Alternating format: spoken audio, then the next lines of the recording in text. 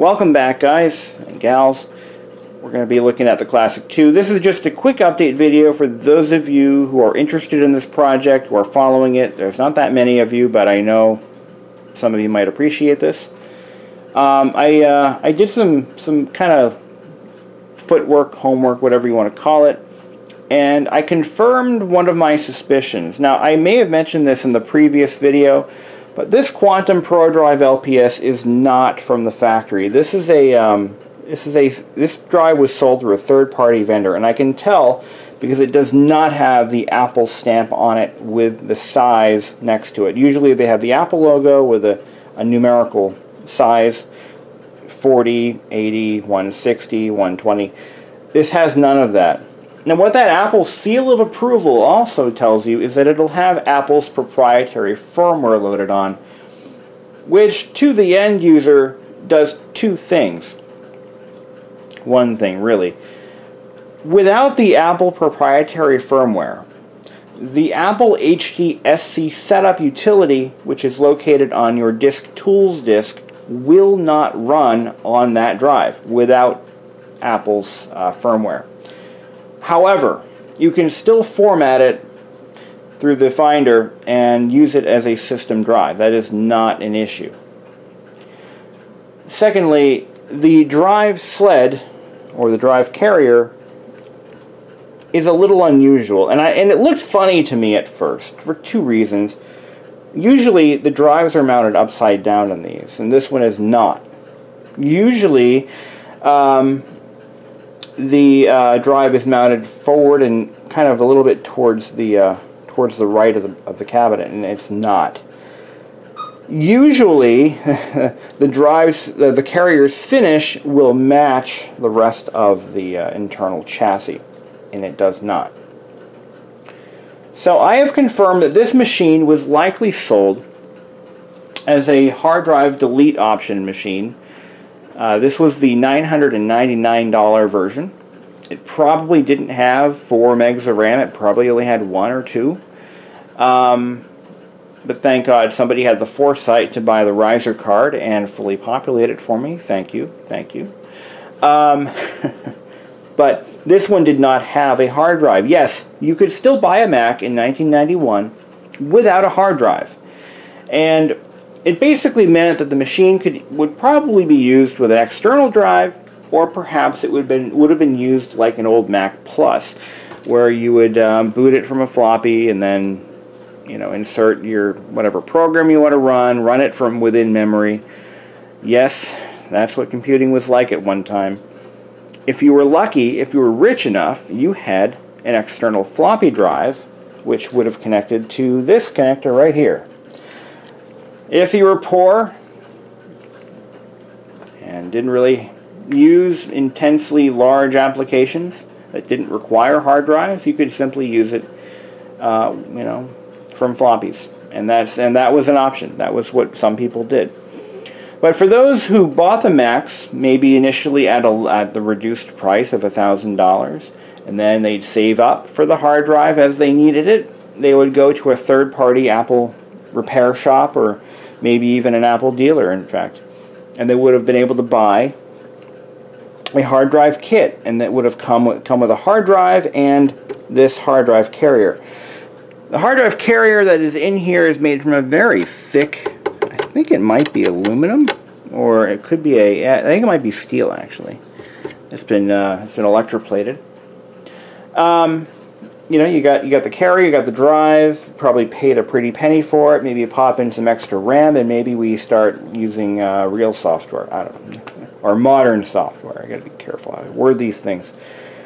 Anyway, so that's what I think happened here. So this was the cheapest base model they had, and it was later upgraded, which is the spirit of computing, well, up until recently, where people buy closed boxes like iMacs, and they can't upgrade the memory, and they can't replace the hard drive. They can't do anything without breaking the seal and voiding the warranty and possibly cutting their wrists in the process, either out of frustration or by breaking the glass by accident. Yeah, so working on Macs these days isn't what it used to be. In other news, we've started getting caps. I needed 1. I ordered 10. I got 14. That's funny.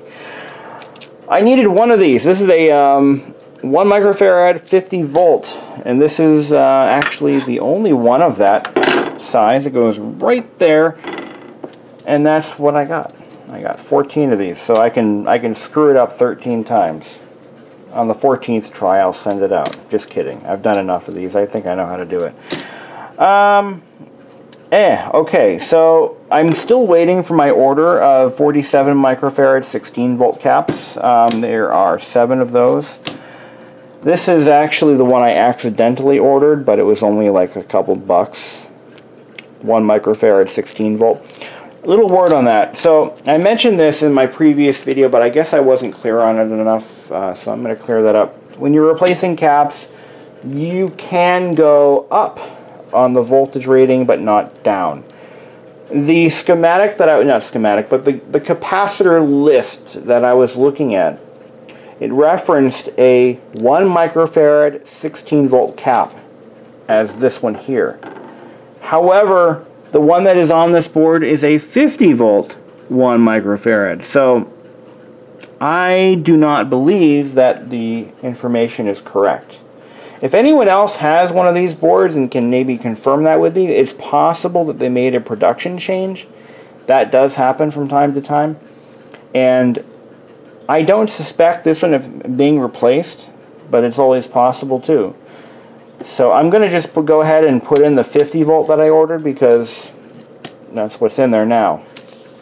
You can't go down, but you can go up. There is a lot of leeway there. So other than that, this board, once I get that all done, I'm gonna clean it. Clean the. I wish I had an ultrasonic cleaner. That would have been helpful. But anyway. Thirdly, we need some deoxit. I need deoxit, and it's funny, it's really sad. 5 months ago, one of Deoxit's sales representatives contacted me through email and offered to send me free product in exchange for a demonstration video endorsement. This happens a lot with YouTubers. If you focus on one particular subject and you start to gain a following, advertisers and companies who are searching for ways to market their products will sometimes stumble upon your channel and offer to send you free product in exchange for a quick video endorsement. Well, at the time, I wasn't doing anything at all that would benefit from Deoxit, and I didn't decline, I just didn't respond. But that was 5 months ago. Well, here we are. Timing is everything when you're in this business. So I sent my request in. I've requested a couple of different things. Hopefully they send them. Haven't heard of anything back yet, but give it a few days.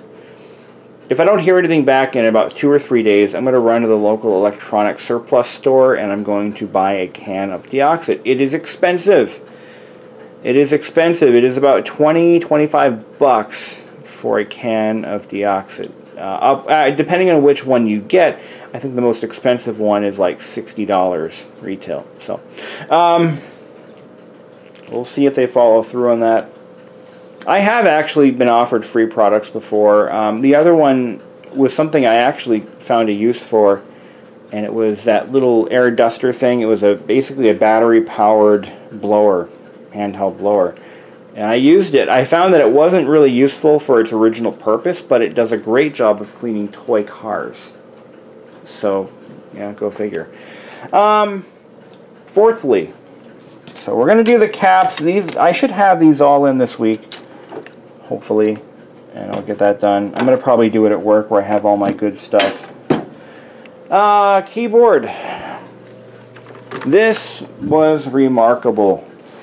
I got this Mac with the proper keyboard, with the proper mouse. Where'd I put? Oh, there it is. And they're in mint condition. I cleaned this up, and it came out fantastic. Pulled every keycap off.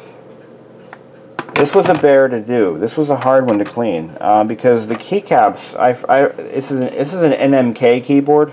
That's who made it. It's not an NMB and it's not an Alps. It's an NMK. And the yeah, the plungers are just really delicate and scary to take apart. But I got it done, and I just cleaned it with a paintbrush. The keyboard base plate. I cleaned it with a paintbrush.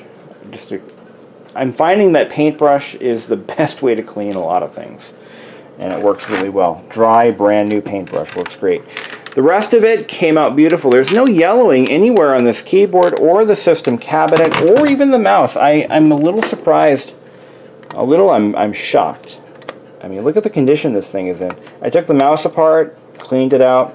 Beautiful. Let's take a look at this keyboard though. There is some wear. You can tell how many. It's like looking at the pedals in a car. You can usually tell how heavily used a keyboard is, and if it's attached to a laptop by extension, you can kind of tell how many miles are on that laptop, so to speak. But this keyboard is it's got a little bit of shininess to the spacebar. That is expected. So you want to look at the spacebar, the return key, the shift keys. You can usually tell if they're left or right-handed. It doesn't actually matter. It doesn't mean anything, honestly. But you got a little bit of wear on the A key. It's shininess. This is what you want to look for. You want to look for that dull or that polished look. It's in pretty good shape. I mean, with the exception of this section of the spacebar key, this keyboard is mint. But I say it's a low mileage keyboard. Anyway, compare that to this one here. This is the one, let me grab a flashlight. This is the keyboard that I bought for the Performa. This one went through the full meal deal cleaning as well. Came out beautiful. But look at these keys. Now look at that shift key. Somebody did a lot of typing on this one. It's not really showing up on the camera, but maybe I can angle it. Yeah, there we go. Yeah, it looks worse in person. You know, you look at that. You look at these two, the A and the S. It's a little shiny right there. So this is a keyboard with some miles on it. Maybe not a lot, but it's got some miles on it. That's how I determine. And it's really not even scientific, but it's how I kind of determine a little bit of what kind of a life that device went through. It's more accurate on laptops where the keyboards are generally not replaced. But on a desktop, you can go through many keyboards over time. So, anyway, that's it for now. It's getting late. I'm tired. 11 o'clock. Oof. So what do we got? We got a perfect CRT. We got a perfectly good running hard drive. It is quieting down. It is quieting down. When I first got it, it was like grinding. But it's quieting down as the grease kind of reconstitute itself. It's definitely quieting down a lot. Analog board should be fine. I may recap that later on. Once I get the board recapped and I have everything else tested, I get sound back. And there's one really weird thing happening with this. So the floppy drive does work. You put a floppy disk in, it boots off of it. You can install the OS, no problem, not a single error. But once you boot the machine, and you put a disk in the drive, doesn't matter what it is, it doesn't see it. It doesn't mount it. You put a blank disk in, or an IBM formatted disk, and it comes up, would you like to format it? Yes, it formats it, and it doesn't mount. Bizarre. Really bizarre. I'm not sure what that is, but once I recap the board, and I test it again, I'll have a better understanding of what's going on. I think there might be some issues related to moving data around that board, perhaps, and that's why. Maybe it's caps. I don't know. Is it the massively corroded power connector? Maybe the machine's not getting the right voltages where it needs to be, because there's some impedance caused by some massive corrosion. Is that a possibility? Yeah, well, probably not. This, by the way, was caused by moisture exposure and nothing else. This was left in a damp location for a long time, and that's what happened to it. I'm kind of wondering, you know, that got me thinking, is that the case with the data connector on the drive? Let's take a look. I just thought of that. Like, maybe, like, it's not... No, those connectors look good to me. I don't see any corrosion there. Looks clean as a whistle, Homer. So that's that. Alright. Well, we have some work to do. We're going to get some deoxit one way or the other, come hell or high water. We're going to clean that connector off, clean the other side off, replace the caps, see what happens. I want to get this thing new again. As close to new as I can get it. These definitely are collectible machines. They are worth preserving at this point in time, and I want to preserve this one. I also might even try to find a parts one. We'll get into that when we get into that. So, anyway, all things I expected, and I wanted a project. I didn't want a turnkey Mac, I wanted a project, and I got what I asked for. So, there we go. Till then, guys, have a nice day.